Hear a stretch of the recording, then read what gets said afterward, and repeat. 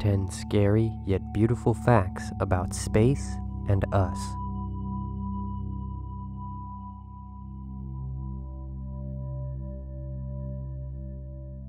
Number 10. We are so small. Before we can truly grasp the gravity of the threats as well as the beauty that surrounds our planet, we must first realize just how small our planet is. The circumference of Earth at the equator is about 24,874 miles, and from the North Pole to the South Pole it is about 24,860 miles. Within our solar system, we are the fourth largest planet. After us, we are dwarfed by Neptune, Saturn, Jupiter, and our own star, which is 93 million miles away from us, the Sun. The Sun is a pretty big star, but it's nowhere near the sizes of other stars that we know about. To name just a few larger stars for perspective, there is Eta Carinae, a star that is over 5 million times larger than our Sun. Betelgeuse, 300 times larger than Eta Carinae. If it were our Sun, it would reach as far out as Jupiter. And then there's UY Scuti, the largest star that we know of. UY Scuti's mass is unknown, but before UY Scuti comes VY Canis Majoris, a star that is 5 billion times the size of our Sun. We are a part of the Milky Way galaxy. There are trillions of stars in our galaxy, and nearly all of them are circled by at least one planet. Within our Milky Way galaxy, we are not the only solar system. So far, astronomers have found more than 500 solar systems and are discovering new ones every year. Scientists estimate that there may be tens of billions of solar systems in our galaxy alone. Traveling out 150,000 light years, you can see just how small even stars like UY Scuti is within our galaxy. It takes our Sun 200 million years to complete an orbit of the Milky Way, and 2.5 million light-years away is the Andromeda Galaxy, estimated to collide with our own galaxy in a few billion years. And using the Hubble Deep Field, or HDF, we can see a very small series of space and observations by the Hubble Space Telescope itself. It shows hundreds of galaxies.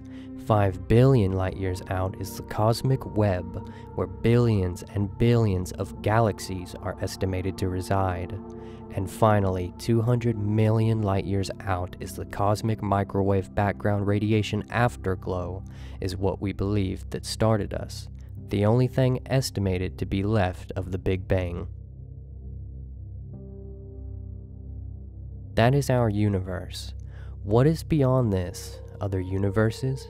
Immeasurable heavens? We have discovered less than 0.1% and have found no other life. Are we all alone in this life, or are we in fact not alone? Either thought is terrifying. For now, all we know is that all injustices, political and religious existence theories or truths, all loves, sorrows, hopes, and dreams, extinct species like the dinosaurs, and species yet to come, all pasts, presents, futures, thoughts, and actions only exist on our small and insignificant planet alone. This sort of scale, you truly start to think about what truly matters to you, what doesn't matter anymore, and what never did. What do you think? Number 9. Rogue planets. They are the loners of the universe, lost forever in space without a star to orbit. When planets form, they react with each other gravitationally, and it's entirely possible that when our own solar system formed, planets were actually kicked out into interstellar space. There could be as many as 200 billion rogue planets in our galaxy. That's as many rogue planets as there are stars in the sky, and one of them could be heading our way right now as you're watching this video. A collision with another planet sounds unlikely. Could this really happen? As a matter of fact, it already has. 4.5 million years ago, a young planet about the size of Mars collided with Earth over 25,000 miles per hour, 12 times the speed of a bullet. The impact destroyed the smaller planet. Earth survived, but barely. Afterwards, the entire surface of Earth was liquefied. Nothing but rock, lava, and fire was left everywhere. A true vision of absolute hell. The Earth at that time had only an atmosphere of molten rock. Debris that was blasted out 20,000 miles per hour began to orbit the Earth. Gravity began to bring the debris together, and the result was our moon. Number 8. Space debris. Sooner or later, human civilization must confront the very real asteroid and comet collision hazard that exists within space, or we will become extinct. On June 14, 2002, it was just another busy workday, with all of the close calls and near misses that people all over the world have come to accept as the normal level of risk in everyday life. But on that day behind the sun, what no one saw coming and what no telescope could see behind the blinding light was an asteroid big enough to destroy an entire city. From behind the sun, asteroid 2002 MN came hurtling towards Earth, but it missed less than 1/3 of the distance to Earth that the moon is. Nobody saw it pass either until 3 days later, when it emerged from Earth's shadow into the night sky, going away. Though it is rare, it is very possible. The craters on our moon are evidence of asteroids, comets, and general debris hazards that do exist for us today. Billions of rocky fragments, building blocks of a planet that never quite came together when the solar system was formed, are out there everywhere, ranging in sizes from rocks to pebbles to boulders, and some the size of Mount Everest. The reason as to why we haven't had any truly devastating catastrophes with asteroids within the past few million years is mostly because of Jupiter. Occasionally, Jupiter's enormous gravity draws an asteroid off course, causing it to crash into another asteroid and be destroyed, or to veer away into new orbits. It was no secret that a giant rock smashing into Earth was what wiped out the dinosaurs, and that particular rock was estimated to only be 6 miles wide. Number 7. The sounds of space. It's a common misconception that there is no sound in space. Although space is a virtual vacuum, this does not mean that sound does not exist there. Sound does exist as electromagnetic vibrations. Through specially designed instruments such as the NASA Voyager, InGen 1, IC-1, and Hawkeye space probes, we have used plasma wave antennas to record vibrations all within the ranges of human hearing. Now I'm going to show you the sounds of our sun, as well as all of the planets within our solar system, and I really would like some input on what you guys think, especially about Venus and Saturn. Take a listen.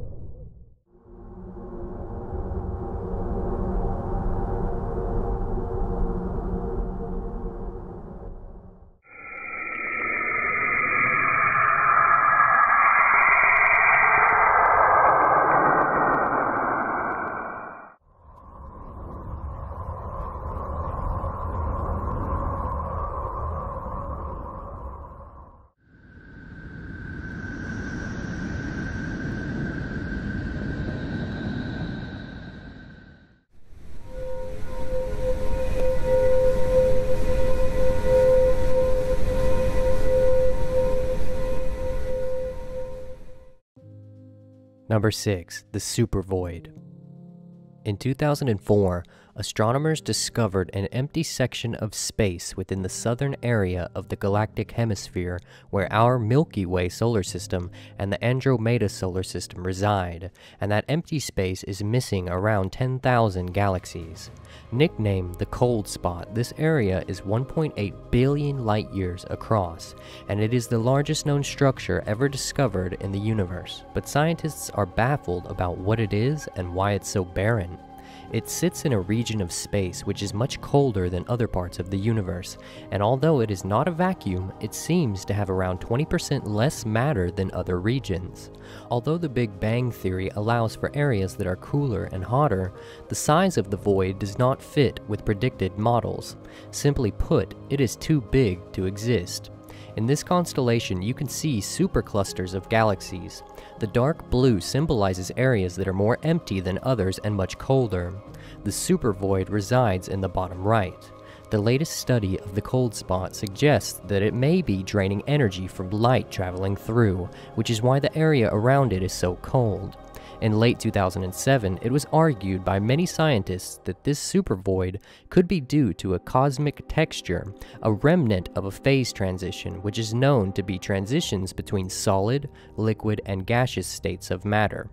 The thing is, though, they believe it's a remnant of phase transitions that took place not anytime recently, but from the very earliest stages of the universe.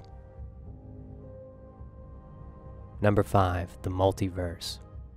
When the ancients looked into the night sky, they believed that the heavens revolved around the earth and mankind, but over the centuries this view has changed drastically. We eventually learned about our solar system's existence and our Milky Way galaxy. Later, we discovered that our universe was filled with other such galaxies. But it could be that we're committing the same error as our ancestors by thinking that our universe contains everything that there is. The word multiverse refers to the general idea that our universe might not be unique at all, and there may be other universes out there that defy all of our laws of nature. What is known as the anthropic principle is the idea that our universe is fine-tuned to allow humans to live. A small fiddle with the strength of gravity, for example, and life as we know it would not exist. A coincidence that does not sit easily with scientists. The concept of a multiverse neatly addresses this problem. With the infinite number of universes that could exist, we are simply living in the one that we are only able to, meaning that other universes, depending on their laws of nature and physics, could have very different biological life forms or maybe even paranormal entities. And then there's this theory, which is quite hard to put into words, so I will just keep it short. There are many universes, and everything is the same inside each one, meaning you exist on every single Earth. However, each outcome of your entire life is different, whether you fail school or become top of your class, the jobs you receive, the people you love or lose, and any decision you've ever made or chose not to make would have a different outcome throughout your life. But unfortunately, we are only one human with only one outcome on this planet alone, meaning we could never actually prove this multiverse theory to be true, because no matter what, we are stuck with the outcome that we're going to have on this version of the universe. And the chances of one of those outcomes successfully proving this theory, unfortunately, are very remote. Number 4. A supernova. A supernova is a massive explosion generated by a dying star.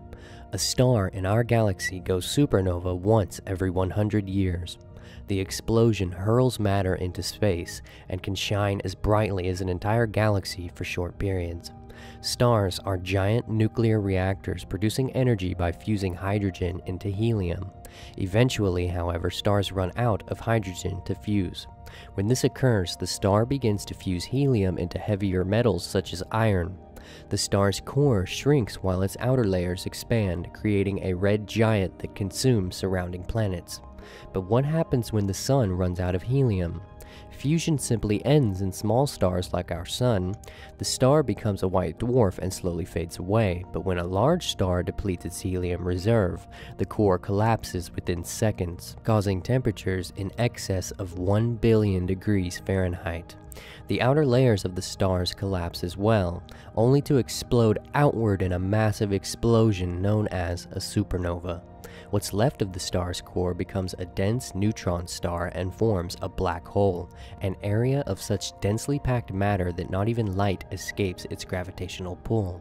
After a supernova, material expelled in the explosion may form nebulae, which are massive interstellar clouds of gas and dust. Over millions of years, gravity pulls nebulae material together into a dense, hot core called a protostar. Protostars eventually become newborn stars, and the newborn star's gravitational effects surrounding the nebulae material over time may form asteroids, comets, and even new planets. It is truly the circle of solar life. Number 3. The dark flow.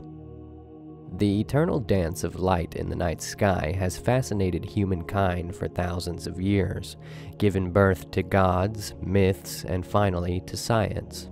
But now there are hints of strange movements in the heavens. If they can be verified, they will be the first hard evidence that there is an edge to the universe. Sasha Kashlinsky is a NASA astronomer.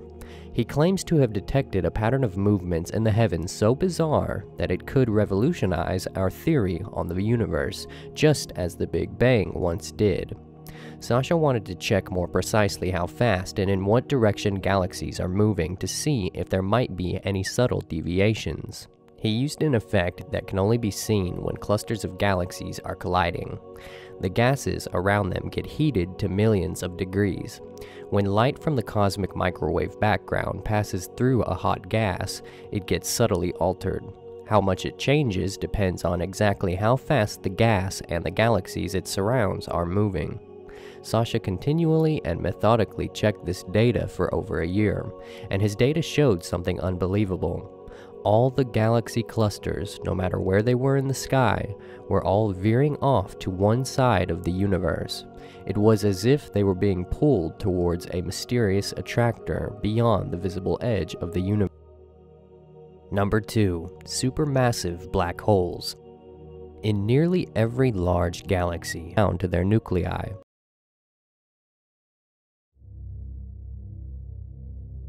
Number 1. Further speculations and philosophies. So what do we know? Honestly, not much, and won't, not for a long time at least. A time that expands so much farther after yours and my own lifetime. The real question is can we figure out everything there is to know before Earth is destroyed by some random, miraculous, terrifyingly beautiful act of this thing that we call the universe? After watching this video, look up into the night sky and allow yourself to see more than you did before. Do not feel small, insignificant, unimportant, or pointless.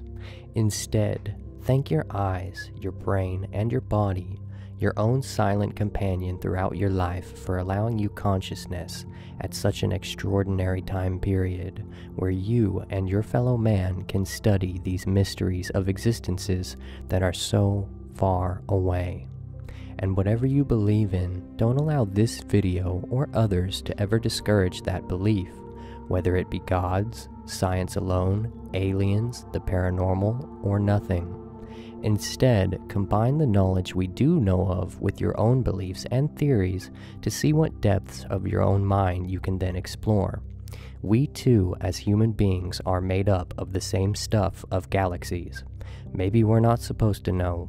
Maybe the true meaning of life, while you have it, is to simply give it some meaning.